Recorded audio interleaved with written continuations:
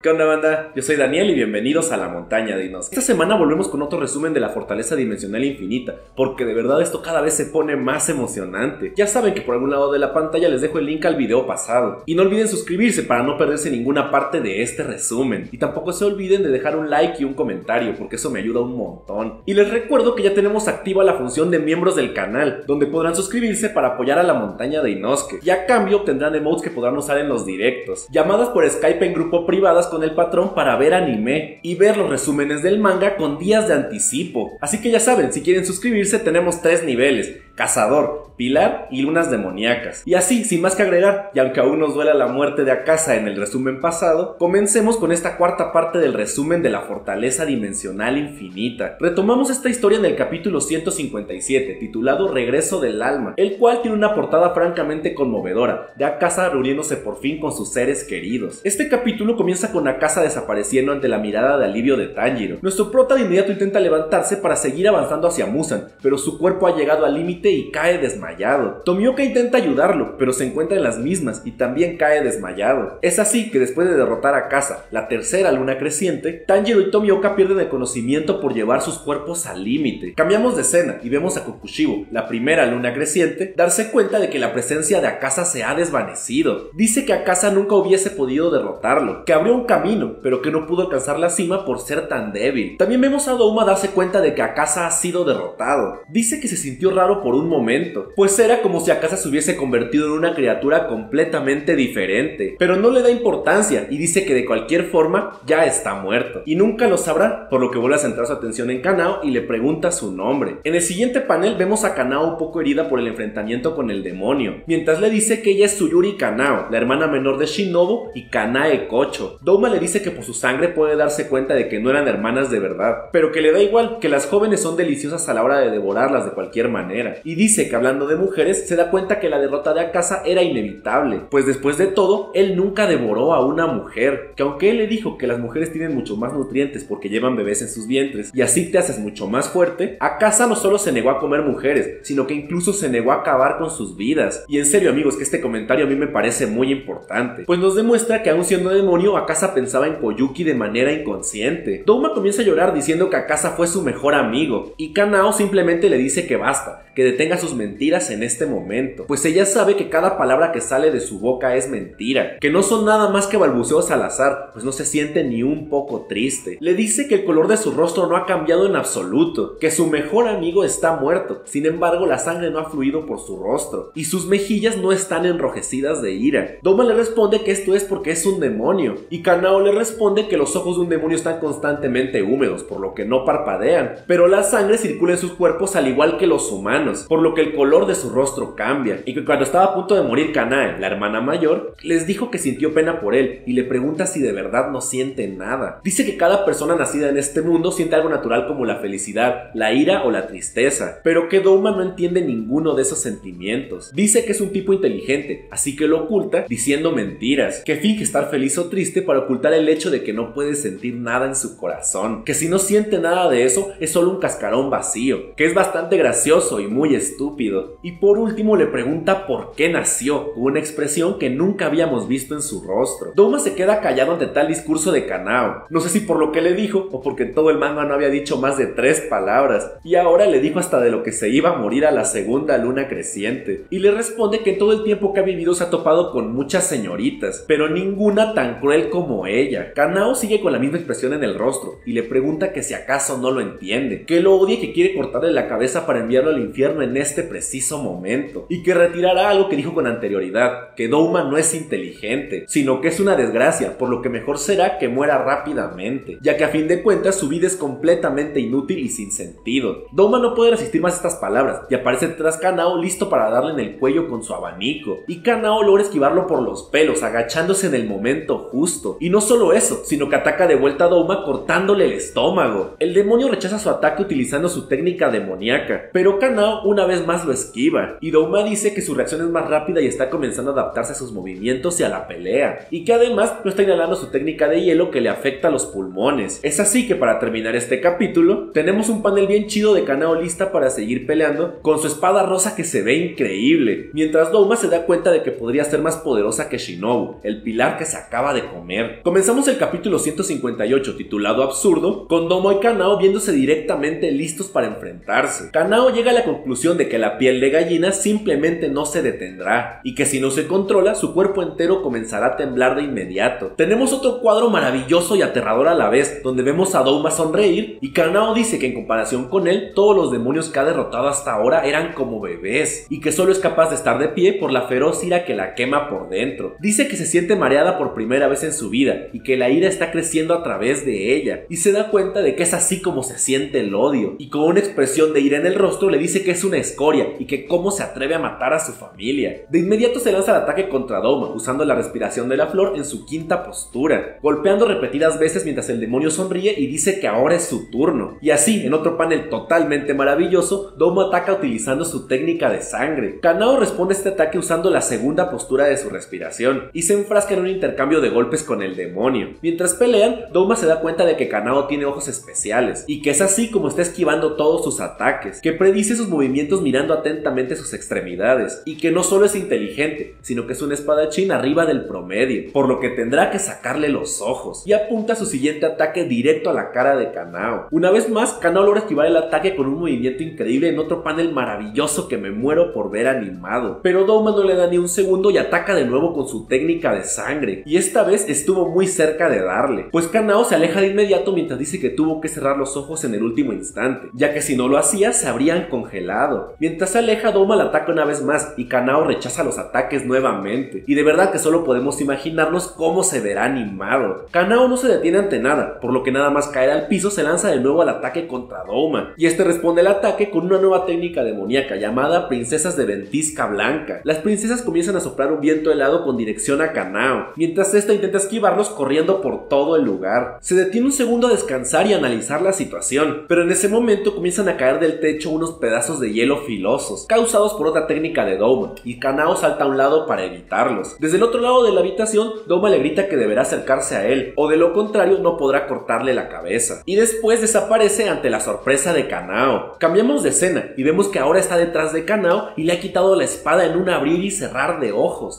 ¿Qué?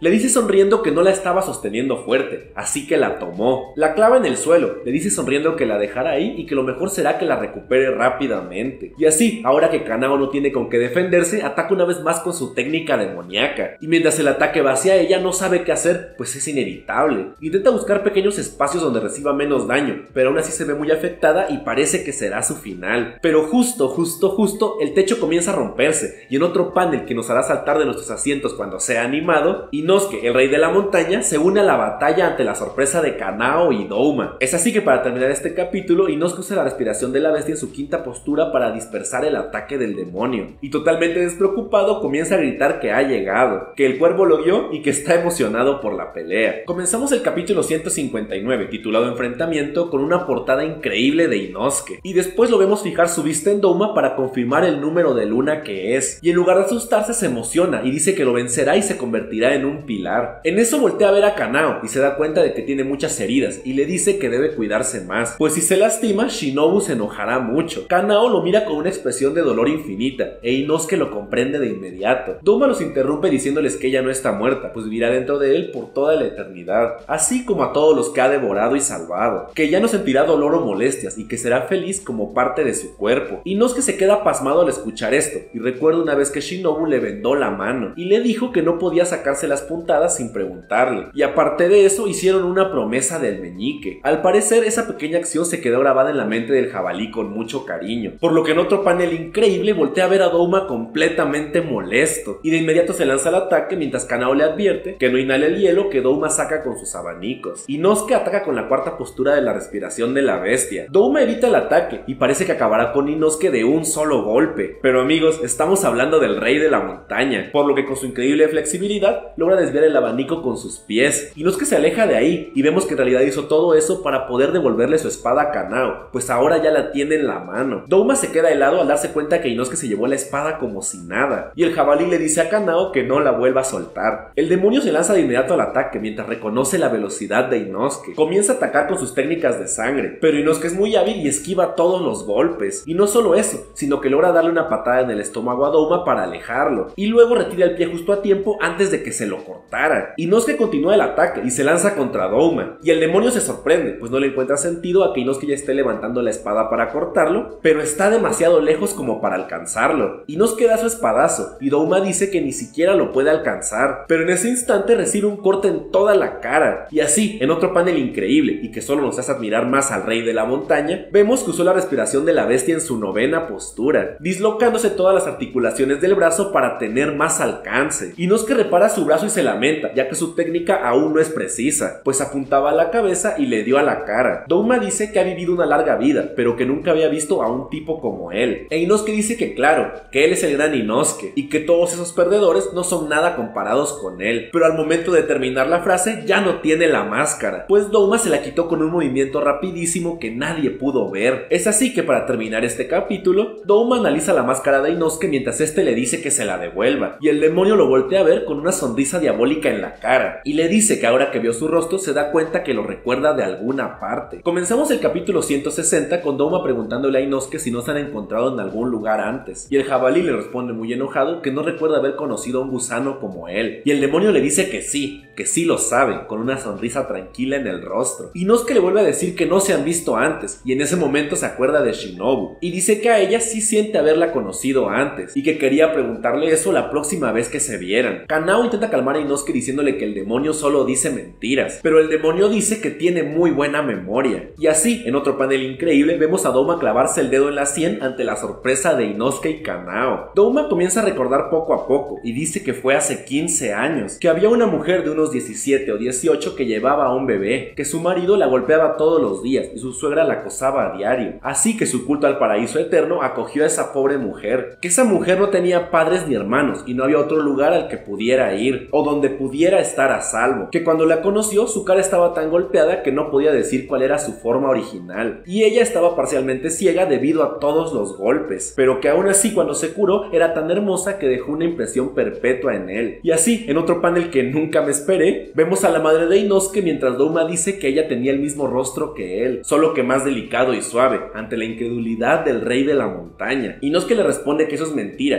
ya que él fue criado por un jabalí. Se lanza de inmediato al ataque, diciéndole a Douma que le devuelva la máscara, y usa la sexta postura de la respiración de la bestia, mientras Douma le dice sonriendo que este encuentro entre ellos es un milagro. Es así que en un siguiente panel vemos a Inosuke recibir un corte gigantesco en el pecho, pero antes de que le asesten el golpe final, Kanao lo rescata moviéndolo de ahí. Douma continúa sonriendo y dice que no tenía intención de comerse a la mamá de Inosuke, pues tener a alguien tan hermosa a su lado se siente bien. Dice que aunque no era inteligente, era bonita y buena cantando, que solía cargar a Inosuke y cantarle una canción de cuna de promesa del meñique, y que eso era lo único que le cantaba. En ese instante, Inosuke comienza a escuchar la voz de su madre en su cabeza, cantándole la canción de cuna y diciéndole que lo protegerá hasta que se vuelva grande y fuerte, que lo siente, pero que su madre está haciendo todo lo posible por llenar el lugar de su padre y protegerlo, que las vidas pueden ser reemplazadas, pero que su madre lo protegerá. Douma dice que cada que cantaba la canción de promesa del meñique, las letras eran diferentes, y podemos ver a Inosuke con una expresión perdida de asombro darse cuenta que no era Shinobu, que pensó que era ella la de la promesa del meñique, pero no, siempre fue su madre. Douma dice que él no tenía planeado comerla, que iba a mantenerla a su lado hasta que falleciera, pero su madre, que por cierto se llamaba Kotoha, era una mujer muy fuerte a pesar de ser tonta, que descubrió que se comía a sus adoradores y a pesar de todas sus explicaciones no pudo entender su benevolencia, e insulto tras insulto lo acusó de decir mentiras horribles, y entonces salió deprisa de su templo y huyó. Vemos a la madre de Inosuke correr por el bosque mientras se disculpa con él y le dice que siempre comete errores. Cuando llega a cierto punto se da cuenta que se ha perdido y no sabe dónde queda el pueblo. Llegan a un acantilado y su madre comienza comienza a llorar, pues ambos serán eliminados por Douma. Su madre opta por dejarlo caer por el acantilado, y mientras cae vemos que Douma acaba con ella. Vemos que el bebé Inosuke cayó al agua y por eso sobrevivió a la caída, y en ese momento llegamos al presente, e Inosuke comienza a llegar a la realización de que su madre fue eliminada por Douma. El demonio dice que se la comió hasta los huesos, pues si ella iba a casa su marido la golpearía, y si estuviera sola habría acabado muerta por el camino con él, ya que era irremediablemente patética. Dice que fue desafortunada, y se pregunta si acaso hubo un momento feliz en su vida, pues tenía una existencia sin sentido. Kanao le dice a Douma que pare, mientras Inosuke comienza a molestarse más y sigue recordando a su madre abrazándolo. Es así que para terminar este capítulo dice que es realmente un milagro que el demonio que mató a su madre y a sus amigos esté justo ante sus ojos, que le permite agradecerle por recordarle su pasado, y que no solo le cortará la cabeza, sino que le mostrará cómo es el mismísimo infierno. Comenzamos el capítulo 161, titulado Aleteo de alas de mariposa, con Douma provocando a Inosuke diciéndole que no existe un cielo ni un infierno, y que lo sabe porque los humanos que son buenos sufren tragedias irracionales, y los malos viven bien sin ningún problema, y que como estas personas no reciben castigo divino,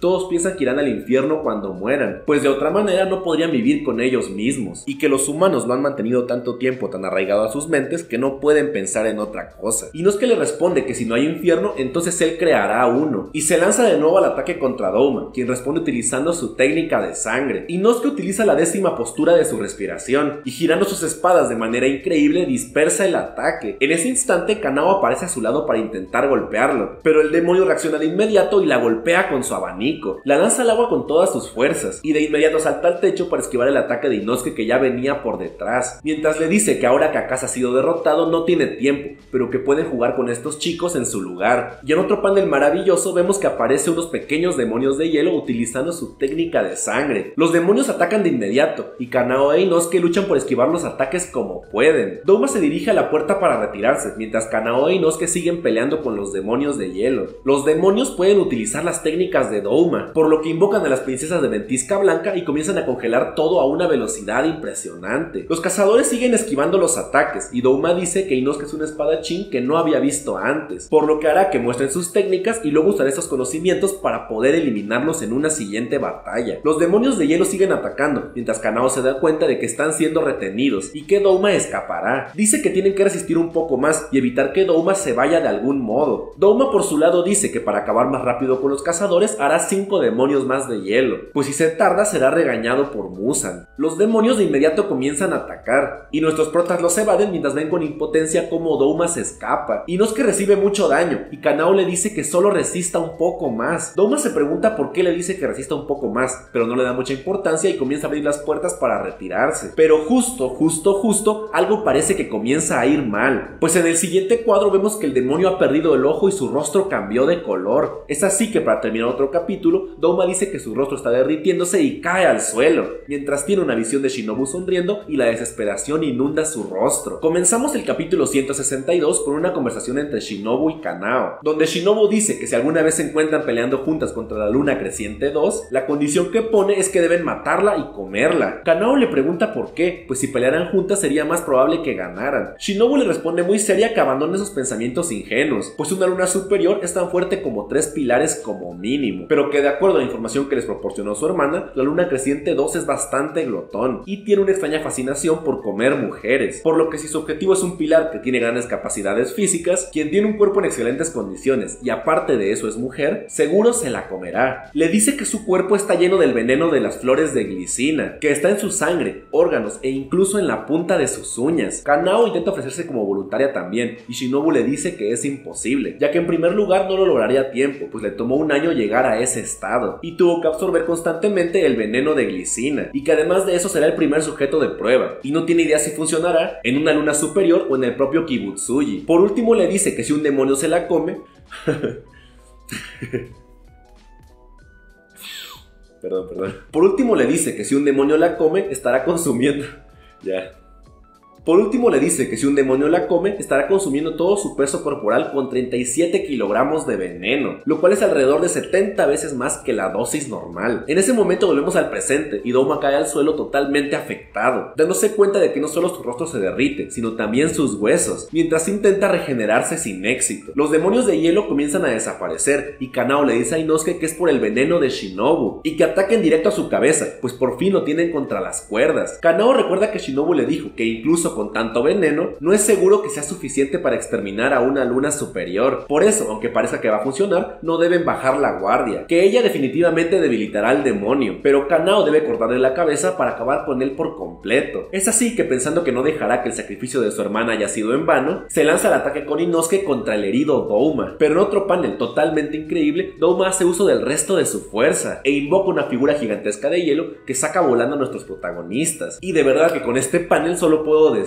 imagínense lo animado. La figura de hielo golpea el suelo con mucha fuerza y Kanao se sorprende de que aún tan herido como está, todavía pueda atacar de esta manera. Pero en ese momento se da cuenta de que en realidad la técnica ya no es tan fuerte como antes, que en realidad es una técnica desesperada y que es momento de que use una técnica en específico. En ese instante recuerda que Shinobu le dijo que si usaba esa técnica había una posibilidad de que quedara permanentemente ciega y se pregunta por qué le dice eso, pues si ella perdió su vida, ¿por qué Kanao debería preocuparse por su vista? Dice que quería protegerla, que quería que regresaran juntas a casa. Y así, en otro panel de este épico arco, vemos a Kanao con los ojos llenos de sangre liberando la postura final de la respiración de las flores. Nos explican que los ojos de Kanao se ven así porque llevó su visión cinética a los límites, por lo que puede ver todo lo que la rodea moviéndose lento, y al estar poniendo tanta presión en sus globos oculares, estos se llenan de sangre, y así con unos movimientos maravillosos golpea repetidas veces a la figura de hielo. De esta manera logra colocarse frente a Douma y lanza la estocada final contra su cuello, pero en ese momento la figura de hielo sopla tras ella y la congela, por lo que sus brazos se mueven más lento y sin fuerza. En ese instante, y en un panel que dije ya, nos volvemos todos locos, Inosuke crea una nueva postura de la respiración de la bestia, llamada corte volador, y lanza ambas espadas hacia Kanao y el demonio, las cuales se estrellan contra la espada de Kanao dándole más impulso. Y así, amigos, para terminar este épico capítulo, la espada de Kanao comienza a cortar el cuello del demonio con la ayuda del impulso de las espadas de Inosuke, y termina cortándoselo en dos cuadros completamente épicos que me muero por ver animados, derrotando de esta manera a Douma, la luna creciente número 2. Comenzamos el capítulo 163, titulado Corazón desbordado, con la cabeza de Douma desapareciendo, mientras dice que siente vergüenza por haber sido derrotado por una debilucha como Kanao, un pilar que ni siquiera tenía la fuerza para cortarle la cabeza y un chico que ni siquiera tiene las bases como espadachín. Dice que podría sobrevivir aunque le hayan cortado la cabeza, que incluso a casa lo logró, pero su cabeza sigue desapareciendo mientras dice que es patético. Es así que Douma llega a la realización de que aunque esté muriendo no siente nada, que en realidad no tiene miedo de morir y no le molesta perder, que siempre ha sido así. Recuerda que su madre acabó con su padre y luego se quitó la vida, y que él en ese entonces no era demonio, que tuvo que presenciarlo todo y que aún así no sentía miedo, tristeza o soledad. Recuerda que cuando cumplió 20 años se hizo demonio y que vivió más de 100 años, pero que al final eso que llaman emociones humanas le parecían una ilusión muy lejana. Vemos que en algún lugar como el más allá se encuentra con Shinobu, quien dice que ahora que murió puede estar tranquila. Douma le dice que el veneno fue sorprendente, pues ni siquiera lo sintió en su cuerpo, y Shinobu le explica que fue porque recibió ayuda de Tamayo, y que aunque no le agradó mucho, ya que ella quería crear el veneno por sí sola, ahora se alegra, pues todos ganaron. Dice que aunque Musan está vivo, se alegra, pues uno de sus aliados acabará con él seguro. En este instante Douma comienza a sentir, pues dice que es como si su corazón vacío e inexistente comenzara a latir, y le pregunta a Shinobu si iría al infierno con él, y es así que para terminar la conversación, ella le dedica unas bellas palabras diciéndole que no. Volvemos a la fortaleza, donde Inosuke pisotea los restos de Douma, riendo y diciendo que era solo un hablador. En ese momento todo lo que vivió y le dijo Douma hace conexión en su mente, y eso es mucho para él, por lo que cae al suelo recordando ciertas cosas. Recuerda cómo Tanjiro le dijo que todos tienen una mamá, y él le respondió que entonces fue abandonado y no necesita una. Zenitsu se mete en la conversación y dice que si lo hubieran abandonado, ni siquiera le hubieran dado una manta o un nombre, y el jabalí seguía terco en que no recordaba a su madre, y que si no la recordaba era lo mismo que no tener una. Tanjiro le responde que no diga eso, pues está seguro de que su madre lo amó. Es así que en unos paneles totalmente conmovedores, Inosuke recuerda a su madre abrazándolo cuando era pequeño, y las lágrimas inundan sus ojos. Por otro lado, Kanao encuentra el broche de cabello de Kanae, mientras se da cuenta de que está casi ciega del ojo derecho por haber utilizado la técnica. En ese momento se disculpa con Shinobu por no poder llorar cuando cuando Kanae murió. Dice que todos estaban llorando y que ella era la única que no lo hacía. Sin embargo, nadie le reprochó eso y dice que todos fueron amables y que por eso se inventó explicaciones en su corazón. Recuerda cómo era maltratada por sus verdaderos padres y cómo sus hermanos morían uno a uno, y dice que está segura que por eso dejó de llorar. Se pregunta si esta vez lo hizo bien. Dice que valoró mucho a sus amigos, como le dijo Shinobu, y que ellos la ayudaron. Incluso cuando era casi imposible y ella estaba sola, ellos acudieron en su ayuda. Y así, mientras piensa todo esto, se encuentra con el broche de Shinobu. Y en la siguiente página, en un panel totalmente conmovedor, aparecen Kanae y Shinobu para decirle que lo hizo bien. Después de esto tenemos unos paneles de Kanae y Shinobu encontrándose con sus padres en algún lugar del más allá, mientras sonríen en paz, pues el demonio que acabó con sus vidas ha sido eliminado. Y en el último cuadro del capítulo, vemos a Kanao llorar, dejando escapar sus verdaderos sentimientos por primera vez en mucho